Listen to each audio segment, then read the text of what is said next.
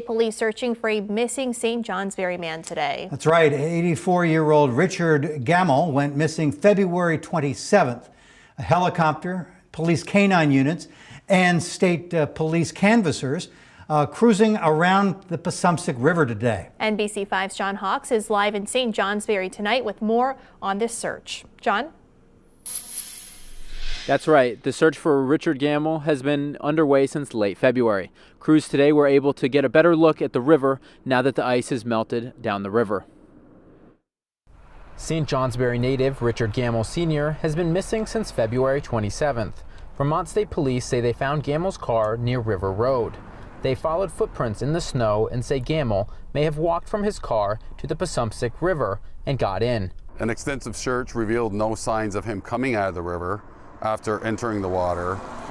And from that point forward, we've been searching the river. Of course, it was difficult the first several weeks because the river was mostly frozen over. And now that it's gotten warmer out, about 2 weeks ago, the ice washed out. Police are calling this a recovery mission.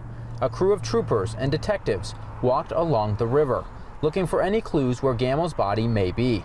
A U.S. Customs and Border Protection's Air and Marine unit used a helicopter above.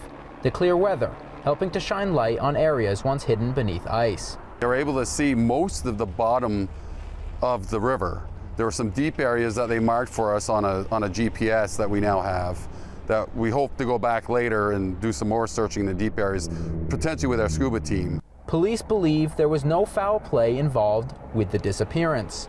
The goal, to get answers for loved ones.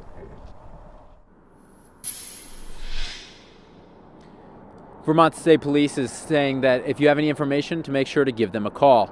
And they're saying that there should be an enhanced police presence around St. Johnsbury for the next days and weeks. Live in St. Johnsbury, John Hawks, NBC5 News.